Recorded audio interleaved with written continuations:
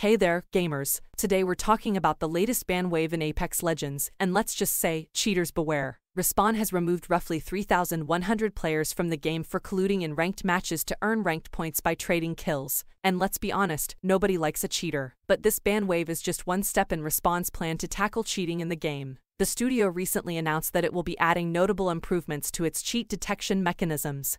So cheaters beware. The upcoming Season 17 will see some changes to ranked matches that will help prevent players from collusion and kill farming, including disallowing players to gain kill points for killing another player more than once. And that's not all. Respawn is adding new cheat detection methods to Season 17, which only time will tell how effective they will be. But enough about cheaters, let's talk about what's coming in Season 17. Apex Legends will introduce its new legend Ballistic, along with changes to the World's Edge map, an updated firing range, and a new weapon mastery system. Plus, there will be a new survival item and added ping options. And that's not all. Respawn is also promising improvements to its matchmaking system. All of these changes and additions are a clear indicator that Apex Legends is continuing to evolve and retain its place as one of the top IPs in the multiplayer space. And for those of you who are fans of Respawn's other franchise, Titanfall, don't lose hope. The company CEO recently stated that he still has hope for a third entry to the Titanfall franchise someday. So, there's still a chance that we may see Titanfall 3 in the future. Apex Legends is currently available on multiple platforms, including Nintendo Switch, PC, PlayStation 4, PlayStation 5, Xbox One, and Xbox Series X, S.